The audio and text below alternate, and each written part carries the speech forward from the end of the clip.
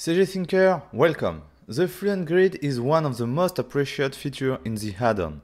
Fluent 1.10 allows new possibilities of manipulation and the grid interface was reworked. Today I share with you all you need to know about it. Let's go!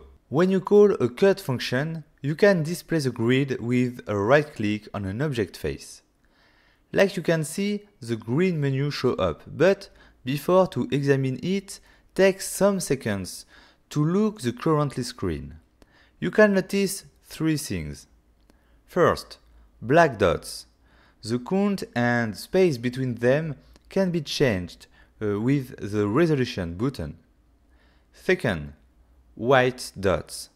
They are face vertices used to draw the grid. And third, the white cross. It's the pivot point of the grid. Okay, now we can look the menu. The resolution changes the black dot density. Okay, it's very simple. Rotation X, Y or Z button do a rotation of the grid. To use it, press and hold the left click and move the mouse horizontally. Scale button changes the size of the grid. Take 30 seconds to look some examples of use.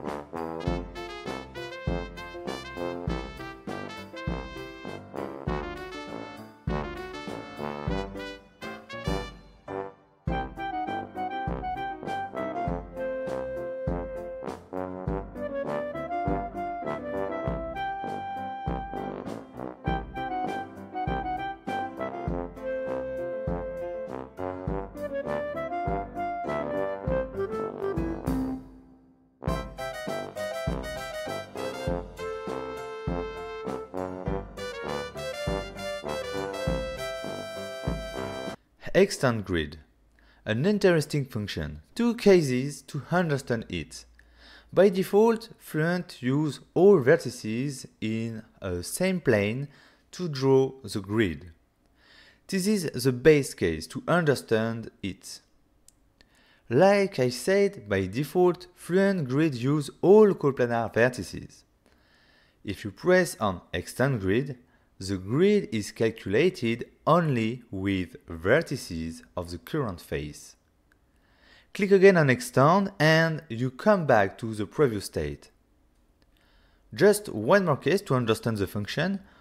When you make a cut, Blender adds edges and so it splits the unique face to multiple faces. By default, Fluent uses all coplanar vertices to draw the grid. Click on Extend and it uses only vertices of face. Click again on Extend to come back to the previous state. Okay, you know how to use the useful Fluent grid. Trade yourself with it. If you don't want to miss next video about Blender, about Fluent, tutorial, tips, don't forget to subscribe to this channel. And yes, see you soon. Bye bye.